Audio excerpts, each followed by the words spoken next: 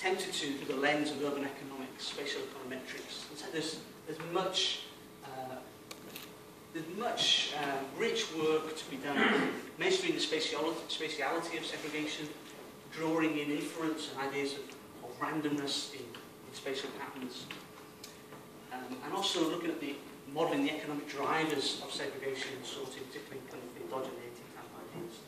And hopefully, perhaps, by some of the stuff that we've been looking at with sociologists about the spatiality of social networks and how that is highly irregular, non-convex, and sometimes non-spatial, perhaps it raises some interesting questions, particularly if those social processes feed through to economic outcomes.